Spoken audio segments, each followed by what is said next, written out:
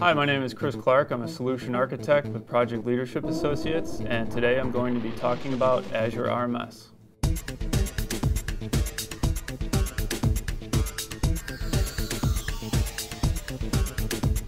So today I'm going to be talking about Azure RMS, also known as Azure Rights Management.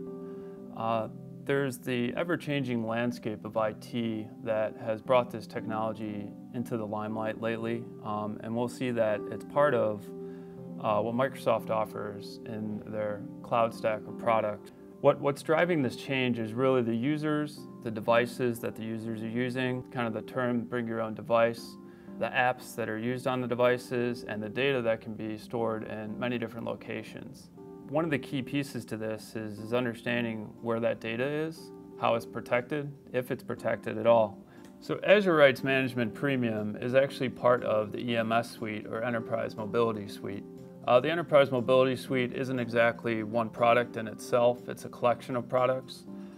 These products including Azure Active Directory Premium, Microsoft Intune, again we mentioned Azure Rights Management Premium, which we're concentrating on today, and Advanced Threat Analytics.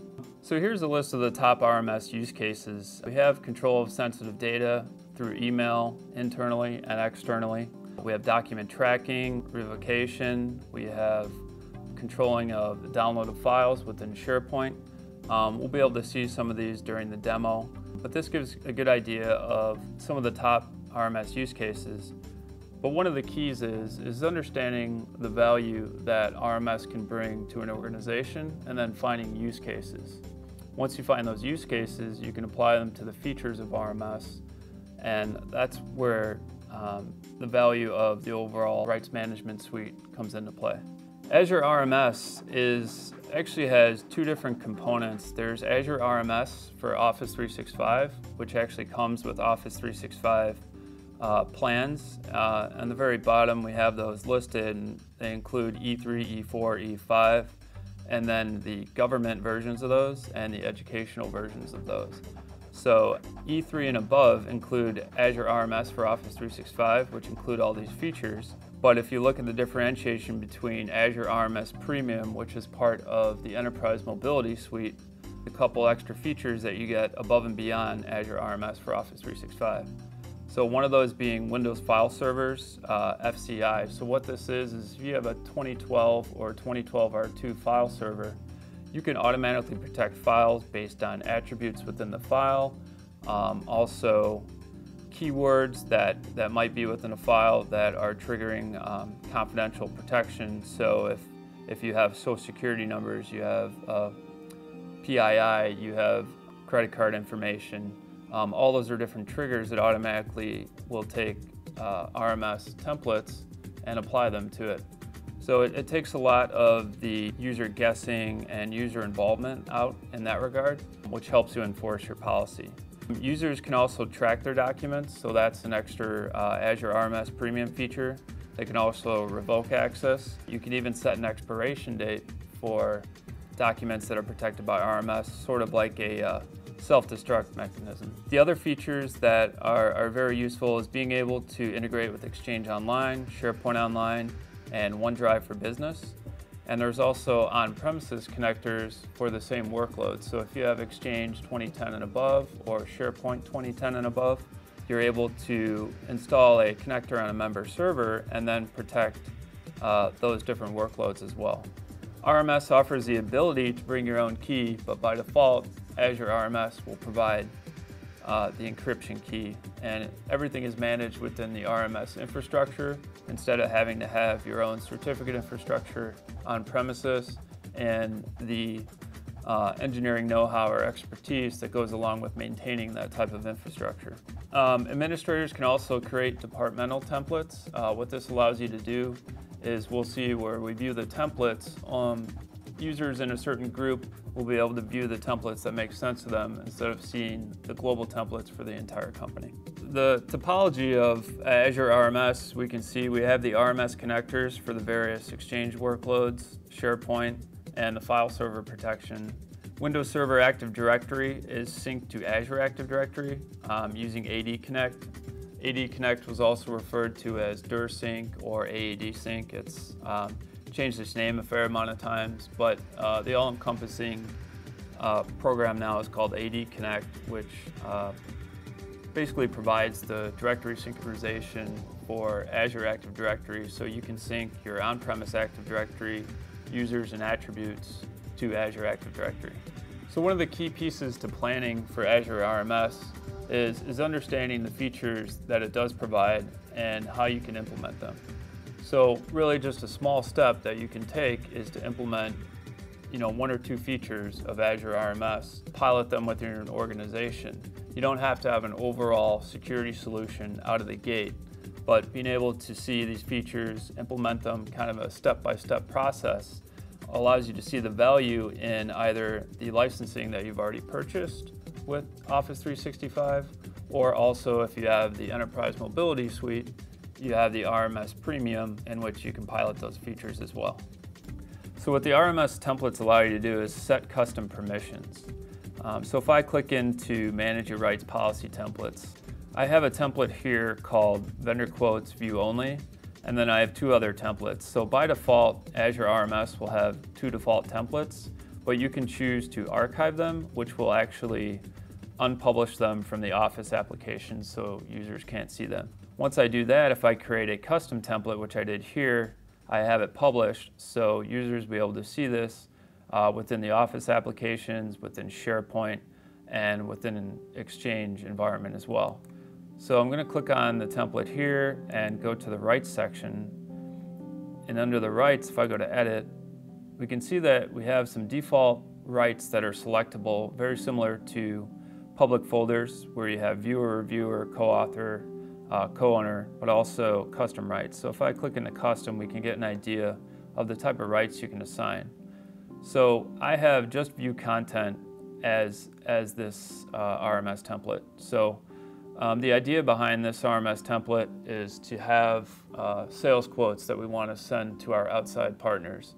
One of the aspects of that is maybe a sales quote is only valid for 30 days. So I can actually set the expiration for that sales quote, and also I can set it to essentially self-destruct at that point as well.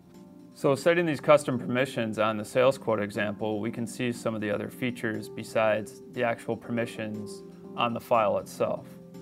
So if I close out and go over to the configure section, the templates themselves are localized with different languages as well. So if you're a global company working in different locations, your users will be able to see it in their localized language. You can see as I scroll down here, there are some extra options besides just the permissions. So content expiration is a great set of features, being able to set it to never expire, set a date for expiration, and also set the number of days. Content expiration is an area where I've set the content to expire after 30 days, being a sales quote to my vendor. There's also an offline access area where content is available only with an internet connection. Now what this allows you to do is actually kind of guarantee the user that you're sending the document to has to authenticate to Azure RMS to even view the document. So if you don't have the settings set to only available with an internet connection, there's a possibility that their credentials are cached and they can open the document offline. So this is a very highly secure feature you can implement in order to guarantee that only users in real time are accessing your documents with the correct authorized credentials. So I'm logged into Outlook as a user, Chris Clark at chrisclarklab.com, and I want to send a sales quote securely to Elon Musk, who's one of my partners or vendors that's expecting the sales quote. So I have drafted an email that I want to send to Elon here. So on this machine, what's been installed already is the RMS Sharing App, and what the RMS Sharing App allows you to do is to have additional plugins into Office to share documents directly from your desktop or share documents directly from the Office applications. Within this email here, I have the draft email again, and I'm just going to attach my file like I normally would. And I have my sales quote on the desktop. And now that it's attached, I can click the Share Protected area. So there's Share Protected, but there's also under Options, there's a permission area as well.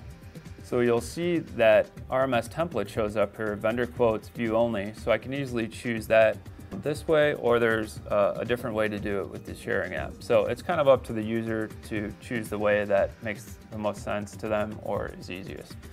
But I'm going to choose the RMS Sharing App add-in. So I'm going to go back to the Message tab, Share Protected.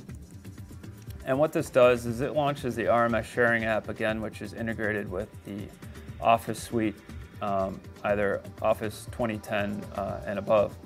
And it already knows that I'm emailing Elon, so it took the recipient information. But if I scroll down, we can see that we have some of those permissions that we saw by default with the RMS template edit screen. But if I scroll down further, here's my vendor quotes.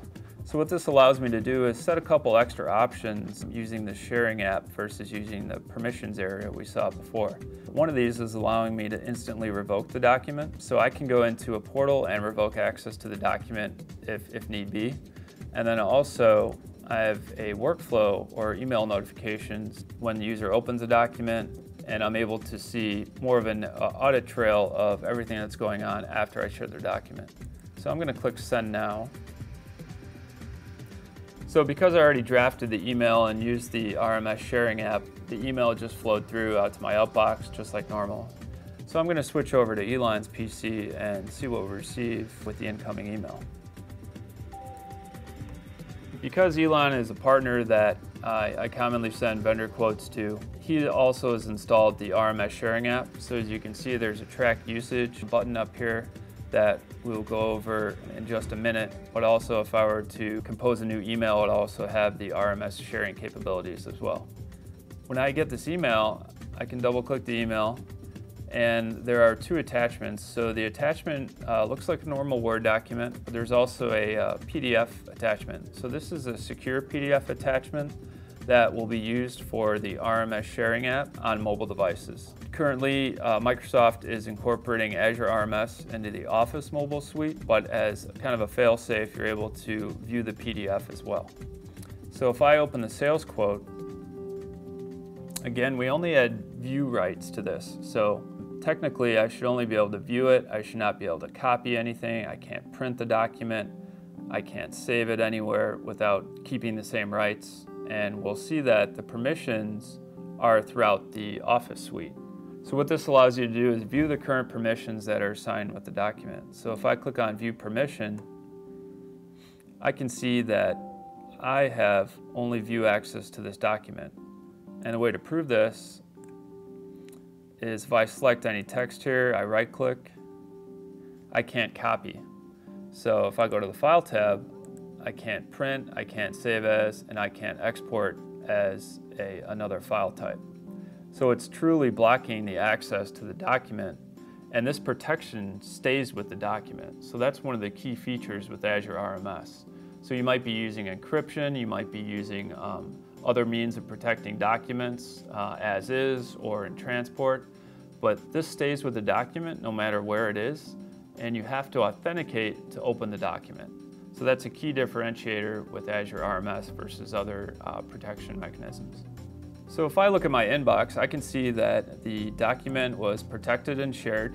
Also a audit trail for just initiating the Azure RMS process. And then also that Elon Musk was granted access. And when you go to the track usage portal, this is actually in preview at this moment of the videotaping. And because of this, the features might change, but overall, the features allow you to revoke the document, view the document, who's viewed the document, and actually see even what section of the country that user is from. So very useful information, and you can export it to CSV as well. So I also have another virtual machine that I'm going to copy the same RMS protected file to and show that the protection actually travels with the document.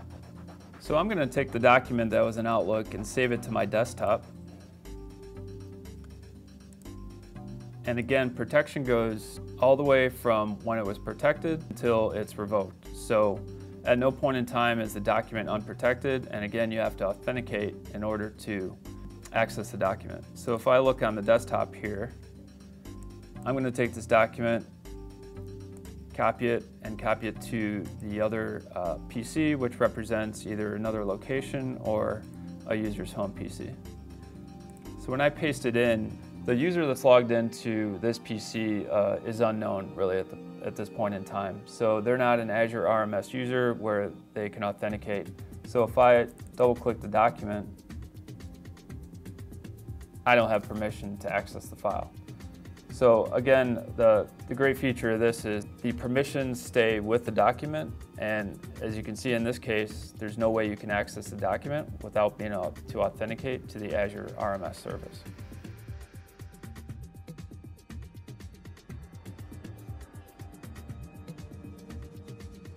Again, I'm Chris Clark with Project Leadership.